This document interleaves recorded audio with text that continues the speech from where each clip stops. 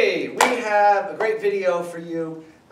This is an all skills, all ages video on drills for skills that you can do at home. They're low impact, relatively low risk, ways to build skill and have fun at home to enhance your training.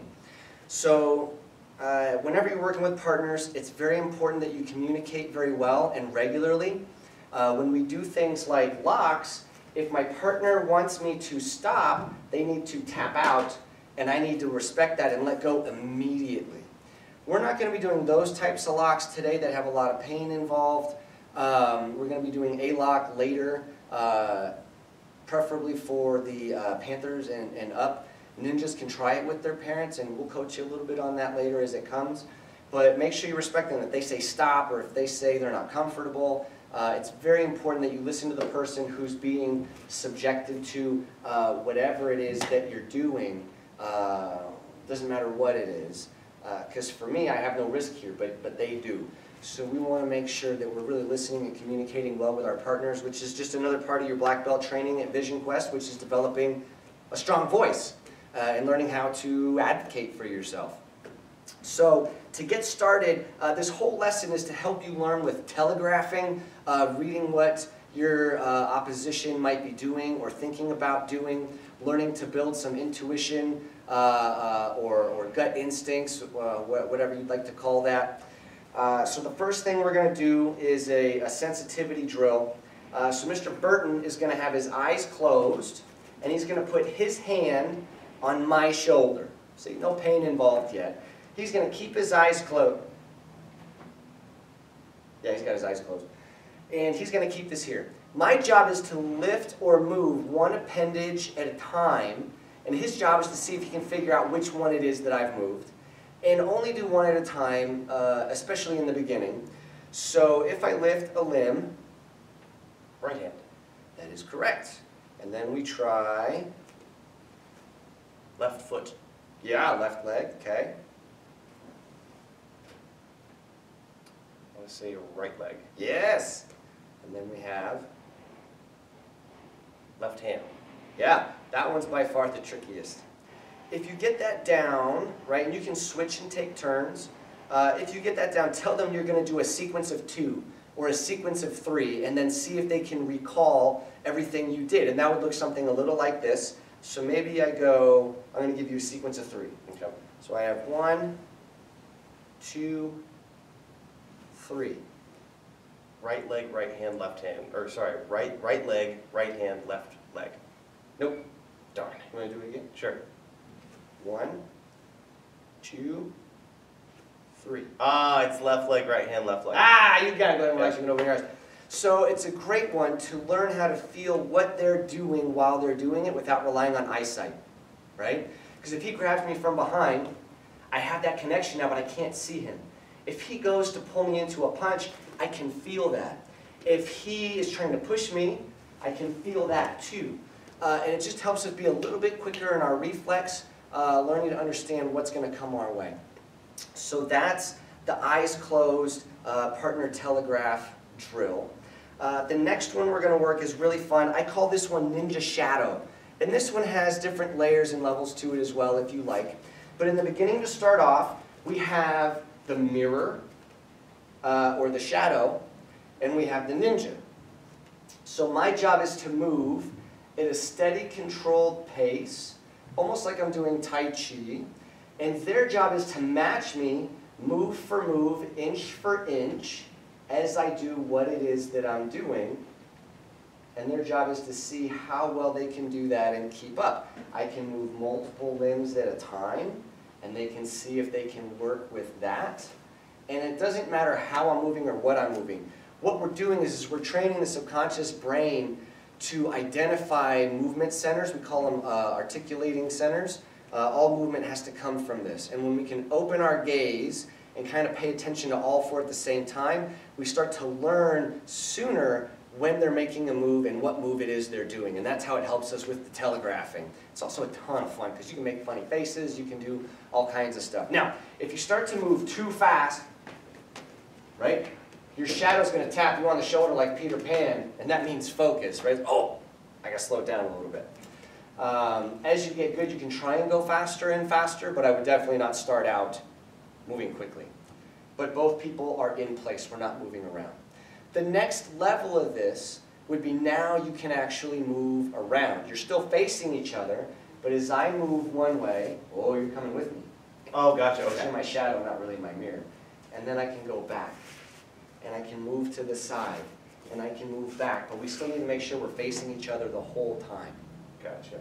The next one after that is now they're actually behind me. Now they're literally my shadow. And I'm just going to walk around and do things that I would do, and their job is to try and match me and see how well they can follow along. Okay? And then again, just like the first one, you switch, you take turns. Okay? You switch and take turns. So that's my ninja shadow drill. The next one we're going to work on is a drill called Dekadena, taught to me by one of my teachers. And this one's really simple, really slow.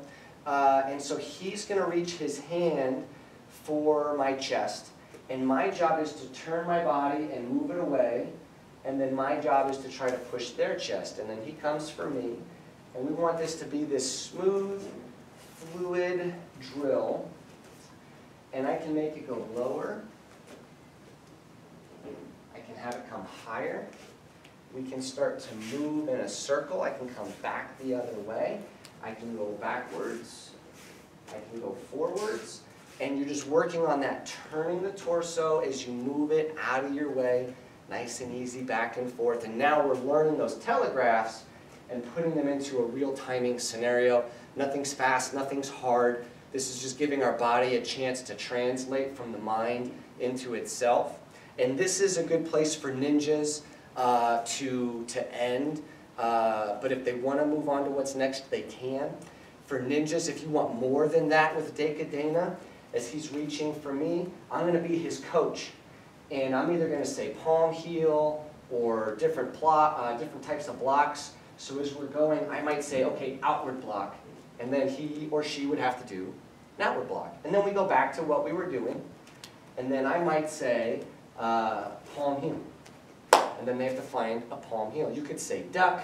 You could say lots of different types of things to kind of help them with that decision-making process while they're moving and thinking at the same time, because it's very slow, very soft. If they don't block in time, that's all that happens is just this gentle little nudge. That's all we want. For my Panthers and above, or ninjas and parents of ninjas who are brave, we're going to do a shoulder lock armbar elliptical. So he's reaching with Dekadena, and I'm going to go first. Let's slow it down. That's light speed. And as I'm here, I'm going to go over and under the arm. So my arm is underneath his arm. And then I'm going to put my other hand on top of this hand. And then I'm going to get him to lean forward. And that's the first part of this. This is a shoulder lock. This person's not giving me any resistance, because if they resist, I have to go harder, and that's not an equation we want today. As we rewind, as we're coming through, this is what we call the outside of the arm, and then I'm passing to the inside. Once my hand gets between his ribs and his arm, I need to scoop forward some, and then it's almost like I'm hitchhiking. My arm comes back. It lays over top, and then I put my hand on top here. If I just push down now, I get a different response out of them. I want to push to a point in front of their person, towards the ground, to get them to lean forward. We'll come this way to do it from a different angle. Slide this way so we're not too close to the end of this song. One, Dekadena. From here, I drop. Oh, I see the space between the ribs. I move in, hitchhike, and then brace. I can move my feet if I need to. I want his nose to go towards the floor in between his feet. And that's a shoulder lock. That's the first bit that we're working on in this last block flow drill that we're doing. Once I have my shoulder lock here, I'm going to take my right hand, the one that's not wrapped around his arm, my free hand, I'm going to ask a really big question, and I'm going to go to the other side and move it between us and then in front of me. And I'm going to hug it tight to my person, and I'm going to take my shoulder and point forward till I get them to step. I'm not going hard and fast, just enough to get them to step. And that's the next piece. So as we're doing Dekadena, and we're going nice and soft and smooth, I have my pass and I move up, I hitchhike and brace, shoulder lock, really big question, move it between us and then in front of me. Notice my other arm's not tied up anymore. All I'm going to do is turn my palm up and hug it towards my body. I take my free shoulder and I'm just going to push forward to get them to step. That's the next bit. So we'll go to the other side, get a different angle. Thank you for the dance, sir. Coming through, 1, 2, 3. He likes to move so quickly. I'm going to go Oogway on you. Shifu. This hand comes all the way up and around, between us, in front of me, and hug. Turn to get them to step. The next piece from here is to get my other hand up. Little question. And I'm going to make a plus sign between his arm and my arm. From here, I'm going to lean him forward. I could step with this, and that's okay too. But I'm going to lean him forward. Now, if I wanted to keep looping this, I pass, right? I can go that route. But really what I want to do is get back to Dekadena so my partner gets a chance. So once I've armbarred them down and I'm passing here, now he's going to block it. And now we're back to Dekadena. Slow it down. And then it'd be his turn whenever he's ready to go for the shoulder lock. And then he asks a really big question, goes all the way over, passes it between us, and then in front of himself, hugs it to himself, uses his shoulder to get me to step, brings his other hand up, plus sign, levers me down. As he goes to pass, we're back to Dekadena again. And then it would be my turn to move in. Big question. Pass, hook, shoulder, arm, and down. Pass. Back to Dekadena again. One more time for you, Mr. Burton.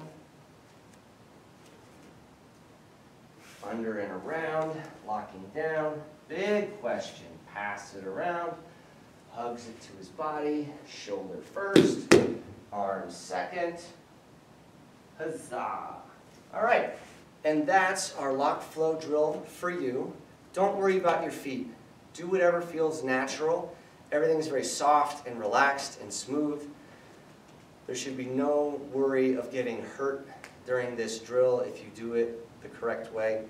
But don't worry about your feet, whether you're front, back, want to do some salsa type stuff, I don't care. As long as you're being respectful to your partner and finding your way through the arms. We hope you've enjoyed this Drills for Skills set, and we'll see you next time.